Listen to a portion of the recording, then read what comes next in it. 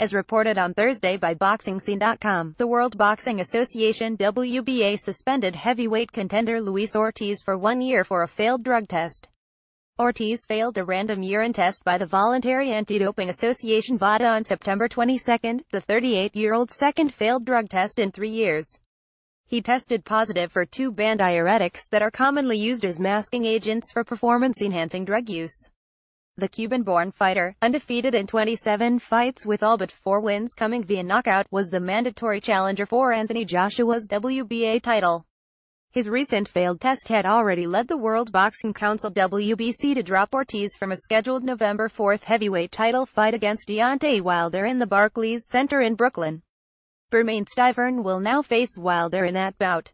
Ortiz's WBA suspension means his status as title contender is revoked, he is removed from the WBA rankings, and he may not fight in a WBA-sanctioned fight until September 22, 2018. The 38-year-old did not deny taking the 2 banned diuretics, chlorothiazide and hydrochlorothiazide, but said they are present in high blood pressure medication he is taking. Both the WBA and WBC have anti-doping programs run by WADA.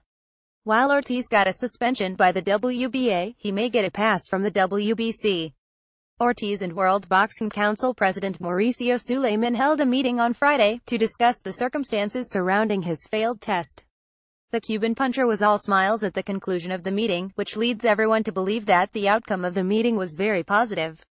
The WBA took a much tougher position and based their decision on the fact that Ortiz tested positive for anabolic steroids in 2014, when he was the WBA's interim heavyweight champion. He failed a post-fight drug test following a first-round destruction of Latif Kayode in Las Vegas.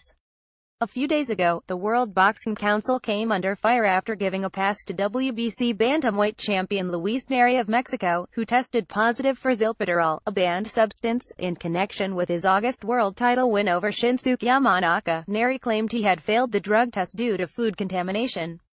The WBC sided with Neri, stating the positive test was due to contaminated food, and ordered him to face Yamanaka again.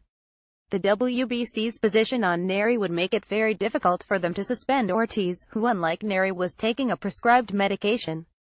Tags Luis Ortiz.